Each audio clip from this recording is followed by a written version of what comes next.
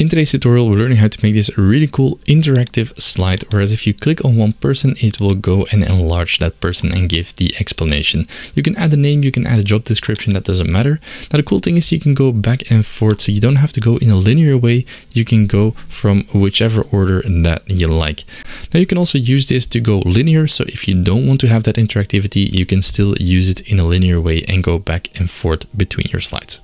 Now it's a really nice and dynamic way to present in PowerPoint. What I'll do in this tutorial is I'll split it up into multiple parts. First, we'll make the base version of the slide, so we have all the pictures in place. Then we'll look at the morph transition. We'll also look at how we can make it interactive, so you can make it clickable. And eventually we'll look at how we can add some names to it or some text and content for your topic. And we're starting from a blank slide in PowerPoint. First thing you want to do is you want to drag in the images. So I'm going to select the images and drag them all into the slide. You can see that some of the images are a bit wider. So let me scale those down just a little bit. You can see that some of the images are wider than the others, and we want to have them all in the same shape. Now a quick trick to do this is you select them all. You go to the height and width. You keep the aspect ratio locked because we don't want to distort it. And then the width, you maybe say you want 5 or you want 7 if you want a little bit bigger. Now, if we do the same for the height and we do, for example, 12, you can see that it changes again. So the width is changing it because we lock that aspect ratio. Now, what you might want to do is you want to unlock it and then type in 12, but you see that it starts to distort the images, so we don't want that. What we want to do in this case is we want to crop it so that it all nicely matches. So if we have one image that we like the aspect ratio of, and in this case it's going to be quite easy, it's going to be the yellow one. Let's send that to back and then overlay the others and just crop it, adjust the crop mark so it's the same, and then adjust it like this until we have person in the same position. So we do just like that. And then we release. And then we can overlay the others, maybe also on the yellow one for consistency. And we just crop it. And I'm also going to adjust the crop marks so that the persons, or almost all the persons, going to be around the same size. So you see that some of the pictures, they're a bit more zoomed in. So I'm going to try, it's not always easy to get it perfect, but I'm going to try to get it in a way that it feels sort of balanced on the slide. So that this one is, for example, a little bit small. I'm going to increase it and readjust it so that it nicely blends in together and it feels like equally balanced. So one more, and this one was already quite good. So I'm just going to readjust that one in the size to something like this. So you see, now all the images look quite similar in size, and that's what we want to get for a nice effect. Let me scale them down just a bit. If you hold them all together, it won't matter, or it will all scale in proportion. Select all the images, crop the shape, and then we're going to crop it to a rounded rectangle. Now, if you want to adjust the corners just a little bit, like this, I only want a small rounded corner. I can hold Ctrl-Shift-C, select the others while holding Shift, and Ctrl-Shift-V to adjust that rounded corner and give it the same rounded corner. So it's a quite easy shortcut. You don't have to manually tweak it on every single one of them. Hey, real quick, if you want to make impactful slides every single time and never make a bad slide again, I have an entire program available that teaches you these slide fundamentals. So you'll never make a poor slide again in your meetings, in your sales conference, webinar, no matter what the occasion is. So if you want to learn how to communicate with impact, make sure to check the link in the description below. Let's get back to the video. Let me just space them out evenly. You can also select them, go to align, and then distribute horizontally for evenly spacing. Now I'm going to drag them to the right side of the slide. And what we're going to do is we're going to create that pop-out effect. As soon as we talk about one person, it sort of pops out a little bit. So I'm going to duplicate the page. And then on the second slide, I'm going to position this one in the center and make it a little bit larger. And then I'm going to hold Control, scroll backwards, and then select the other ones and position them next to the original one, or to the center one. Now, if you want to keep the proportions in place, and if you're happy with the proportions, what you can do is you can put some guides. So I'm going to the View tab and put some guides on. You see now it has an horizontal and a vertical guide. You can right click, get grid and guides, and then you add a horizontal one. I'm going to add this one to the top and repeat that for the bottom as well. So we have an indication of how large or how small it should be.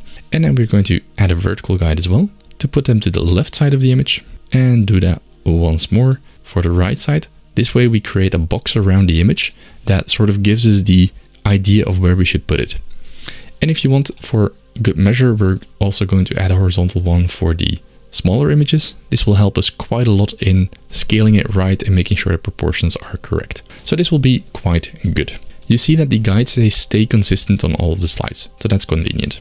Now we're just going to duplicate this slide again. So Ctrl D, we're going to scale this one down until we meet that border, and then we position it to the other side. We put the second image in place and I'm holding the Ctrl Shift key on a Mac, I think it's the same on Windows, to scale it from the center.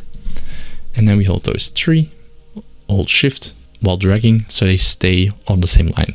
And then we just repeat those steps. So duplicate the slide again, make this one smaller until it fits the page, put these to the side until we get those assistant markings. That is quite helpful.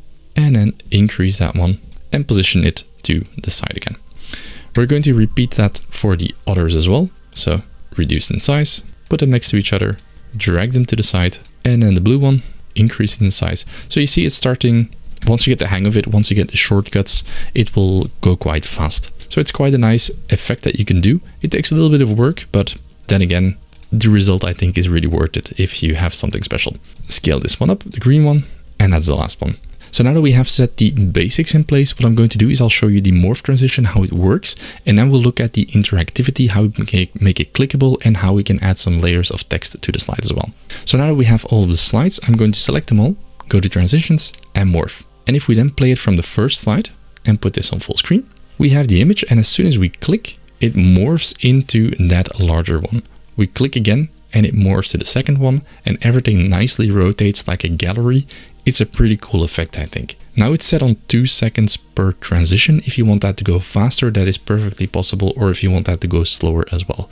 Now every shift is a manual click for me as a presenter. If you want to change the timings, what you can do is you can select it and maybe do it to 1 second. And let's preview that again from this one. And if I then click, you see it will go quite a lot faster. So the shifting will happen faster in between the slides.